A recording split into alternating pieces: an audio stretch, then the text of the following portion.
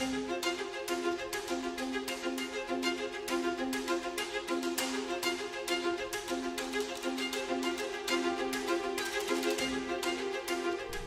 Mike Lanpolsaen. I did 30 years in the Marine Corps.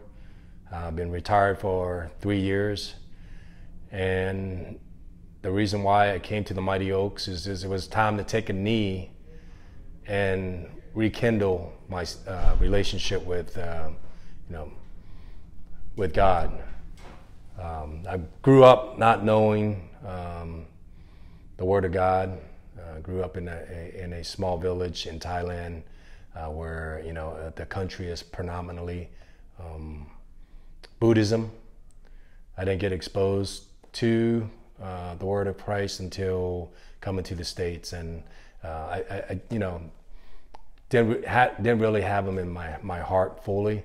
But coming here, the reason why I got here is because one of the Mighty Oak alumni came through, and I ran across him at an event, one of the Marine Corps event. And he said, "Hey, Mike, you got to attend this because it will change your life."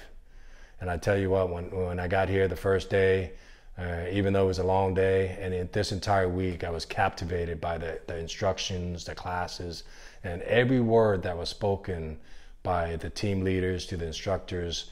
It just hits you in the heart. I feel the kindling, the fire about getting back home, welcoming back home, and really just dedicate my life now, really understanding and knowing, loving God as the way that He, that we were supposed to, intended to, created by God, the way that we're supposed to fully love Him first, and then everything else is secondary. And that if we put trust and faith and confidence and have faith in the Lord, everything else is going to be okay. God is in control, and that's what I took away from this program. And I'm so thankful for the founders of the Mighty Oaks, thankful for the team here, and thank you for the work that we're going to continue to do.